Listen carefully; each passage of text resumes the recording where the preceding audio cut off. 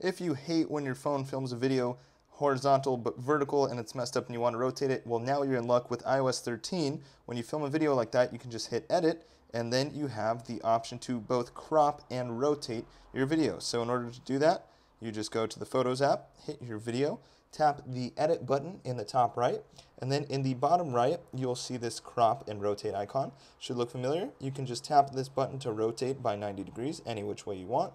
Then you can also flip it, so if you film in a mirror and you want to flip the video around, you can do that.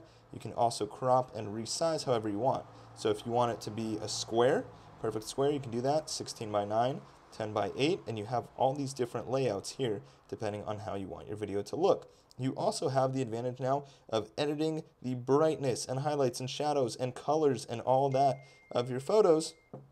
Of your videos, just like you can for photos. You can now apply filters as well, and then all you do is hit done. So that is how to rotate videos on your iPhone or iPad running iOS 13. All you're going to do is open, then hit edit, hit the crop tool here, and then you can rotate using this button in the top right there. If you like the video, subscribe, leave me a comment, and I'll see you guys in the next one. Peace.